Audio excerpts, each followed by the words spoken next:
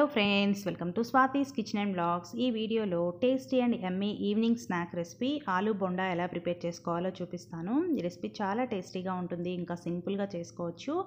పైన క్రిస్పీగా లోపల సాఫ్ట్గా చాలా బాగుంటుంది. ఈ రెసిపీ చూసే ముందు మీరు ఎవరైనా కొత్తగా నా ఛానల్ని చూస్తున్నట్లయితే నా ఛానల్ని సబ్స్క్రైబ్ చేసుకోండి. అలాగే రెసిపీ నచ్చినట్లయితే లైక్ చేయండి. మనం ఆలూ బొండా చేసుకోవడానికి ఒక 2 ఆలూని కుక్కర్లో పెట్టుకొని ఉడికించుకొని పూర్తిగా చల్లారిన తర్వాత పైన తొక్క తీసి ఇలా మ్యాష్ చేసి పెట్టుకోవాలి. తడి లేకుండా ఉండాలి ఆలూలో. తర్వాత స్టవ్ మీద కడాయి పెట్టుకొని ఆయిల్ వేసుకోవాలి. దాంట్లో 1 స్పూన్ జీలకర్ర యాడ్ చేసుకోవాలి.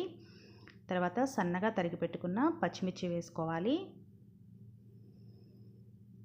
తర్వాత సన్నగా తరిగిన ఆనియన్ ముక్కలు కూడా వేసుకొని వీటిని ఒక 2 నిమిషాల పాటు ఫ్రై చేసుకోవాలి.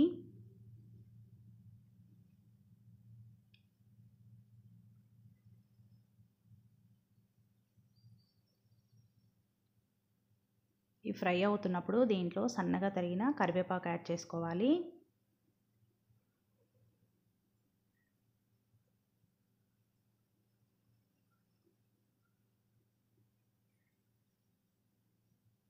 మరియు ఎక్కువగా గోల్డెన్ బ్రౌన్ వచ్చేంత వరకు ఫ్రై చేసుకోవాల్సిన అవసరం లేదు. జస్ట్ ఒక 2 నిమిషాలు ఫ్రై చేసుకుంటే సరిపోతుంది.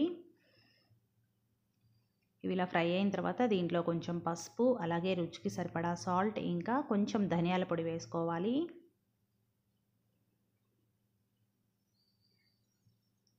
ఇవి వేసిన తర్వాత ఒకసారి మిక్స్ చేసుకోవాలి. 1 మినిట్ పాటు ఫ్రై చేసుకున్న తర్వాత మనం ఉడికించి మ్యాష్ చేసి పెట్టుకున్న ఆలు దీంట్లో వేసేసుకోవాలి.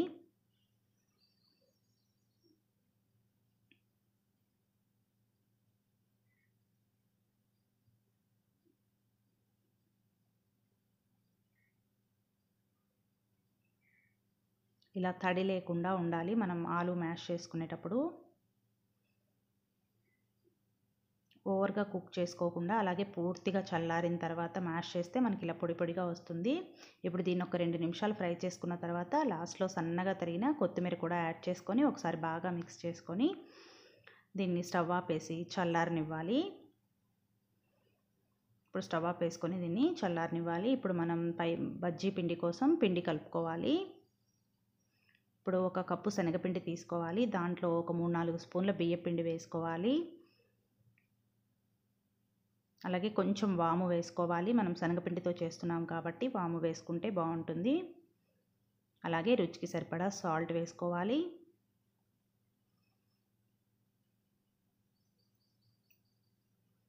కొంచెం కారం యాడ్ చేసుకోవాలి.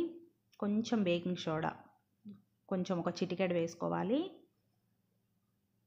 ఇవన్నీ వేసిన తర్వాత ఒకసారి బాగా మిక్స్ చేసుకోవాలి. తర్వాత వాటర్ వేసుకొని మనం బజ్జీ పిండి ఎలా కలుపుకుంటామో అలా కలుపుకోవాలి. మరి లూజ్గా కాకుండా థిక్గా కాకుండా కలుపుకోవాలి పిండిని.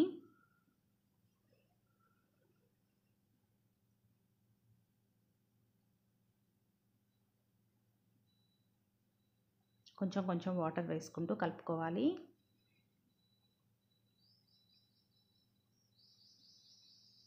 చూసారు కదా, ఇలా రెడీ చేసి పెట్టుకోవాలి. కన్సిస్టెన్సీ అనేది ఇలా ఉండాలి. ఇప్పుడు మనము ఇందాక రెడీ చేసి పెట్టుకున్న ఆలూ స్టఫింగ్ ఉంది కదా, అది పూర్తిగా చల్లారిపోయిన తర్వాత దాన్ని ఒకసారి మళ్ళీ మిక్స్ చేసుకొని చిన్న చిన్న బాల్స్ లాగా చేసి పెట్టుకోవాలి.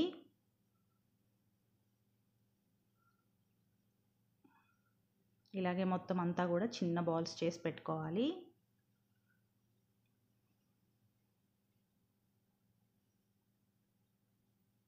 ఇలా బాల్స్ అన్నీ కూడా ప్రిపేర్ చేసి పెట్టుకోవాలి. తర్వాత స్టవ్ మీద కడాయి పెట్టుకొని డీప్ ఫ్రైకి ఆయిల్ పెట్టుకోవాలి. ఈ ఆయిల్ వేడైన తర్వాత మనం స్టఫింగ్ ముద్దలు చేసి పెట్టుకున్నాం కదా చిన్న చిన్న బాల్స్, అవి మనం కలిపి పెట్టుకున్న పిండిలో వేసుకొని ముంచి ఇలా తీసి వేసేసుకోవాలి. బజ్జీలు వేసుకున్నట్లుగా వేసేసుకోవాలి.